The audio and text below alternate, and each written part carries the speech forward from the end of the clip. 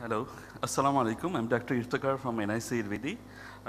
Honorable Chairperson, my respected co-directors, and my colleagues and my teachers. My presentation is on anomalous origin of coronary arteries and how to deal with it. It's a big subject. It has varied presentation and diverse presentation. It is beyond the scope of my time limit to present this case in a short time. So I'll just go through the overview of this presentation. Anomalous origin of coronary is continuous incidental finding. Normally, we find it in 2.2 to 2% cases. And anomalous aortic origin of coronary is recognized by cardiac imaging. And two terms I like to mention. One is anomalous left coronary artery and anomalous right coronary artery origin from different sinuses. So before going into the main part, I want to show some features of the normal coronary artery. And it has usually 2 to 4 osteums, and normal course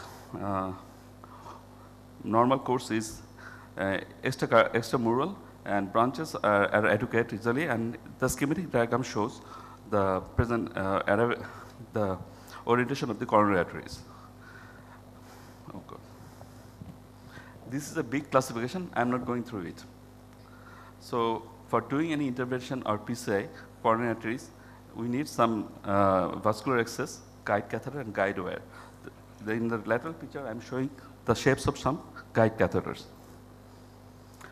And for guide catheter, we need some design. Design of catheter, it has an outer jacket and inner liner coating, and size of catheter. For diagnostic purpose, we can use 5 French, 6 French, and guide catheter for simple PCI, beginning from 5 to 7 French. And for guide catheter selection, generally for LCA, we use XB, RCA, Judkins, and Lima, modified Lima, or Stefanus graph. And for proper angiographic ping, we need coaxial engagement of the guide catheters. And choice of guide catheter is based on the anatomy of the coronary arteries. For narrow coronary arteries, we can use 3.5 guide catheters, the curve, and for dilated, we can use more than 4 guide catheter. And also we have to take in consideration the takeoff of the vessels of the coronary arteries. Guide catheter for selection for anomalous coronary arteries. Anomalous coronary arteries can be abnormal position of the ostium. It may be high takeoff, low takeoff, anterior posterior displacement of the ostium at the normal level, or abnormal angle of the origin, which may be horizontal, upward, or downwards, and arising from the different sinuses, the normal origin of sinus. Then we may consider something regarding the catheter choice, because most of the time we may have the catheter we need to do an angiogram or coronary intervention. We can consider the catheter which you have in your shelf, like it can be seen here. The catheter curve we have to consider, and the catheter width we have to consider, and the angle of the coronary, which can be considered to choose a catheter from your shelf to do the angiogram.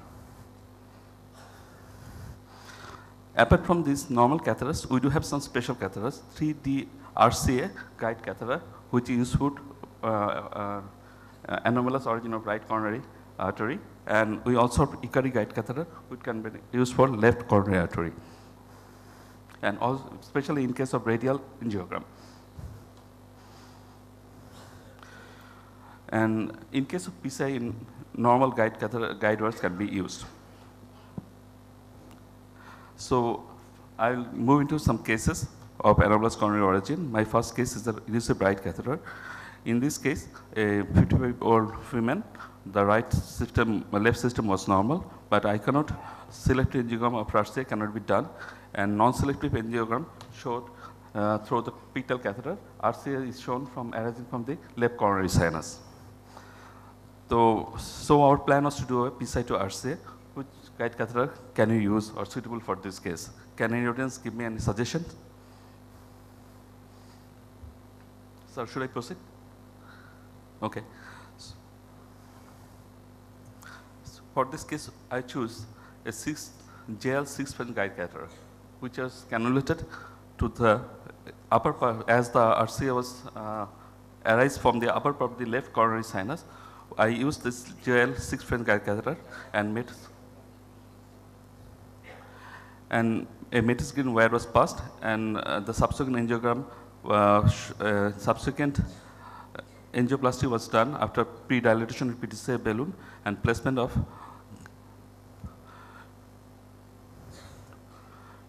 two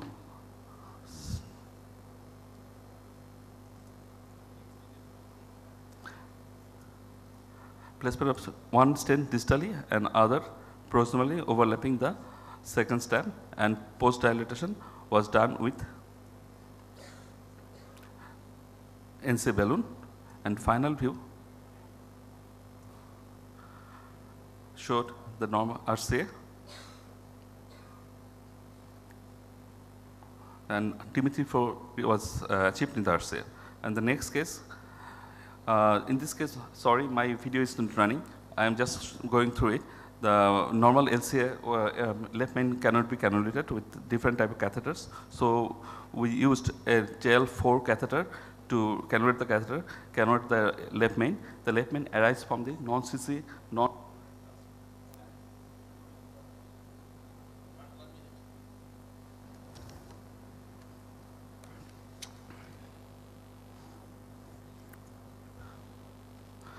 non-coronary cusp, and LED has 80% dilation. So we used a EBU's 3.5 6-pin guide catheter, and with the help of a stiff wire inside the catheter, we somehow managed to cannulate the